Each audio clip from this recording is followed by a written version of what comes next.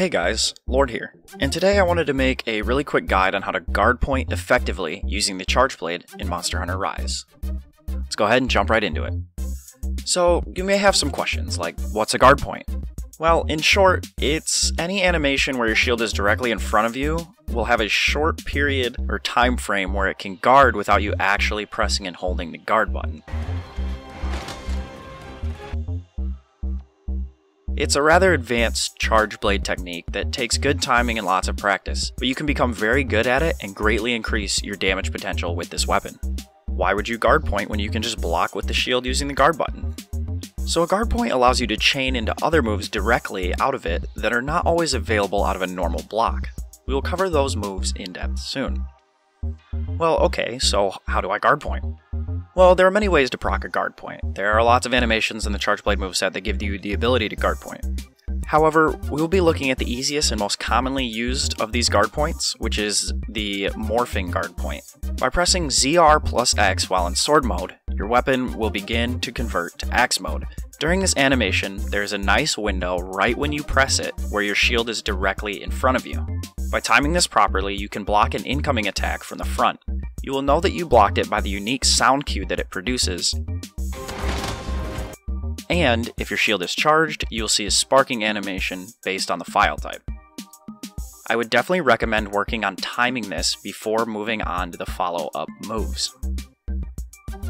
So as far as the follow-ups go, there are two main moves you'll be chaining your guard point into, which are the Amped Element Discharge, or the AED, and the Super Amped Element Discharge, also known as the SAED. Upon performing a successful guard point, you can go directly into either of these moves with no additional combos necessary. So when you perform a successful block using a guard point, you can immediately press X and A at the same time to go into your SAED, which will look something like this.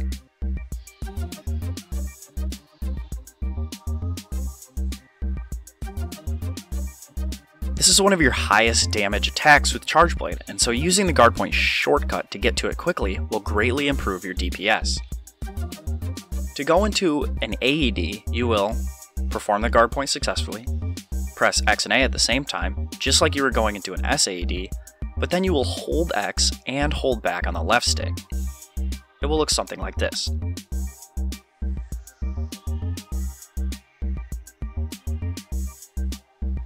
So the advantages to using an AED over the Super Amped Element Discharge is that when the AED hits, it unleashes 3 files on the point of impact at the cost of only 1 of your charged files.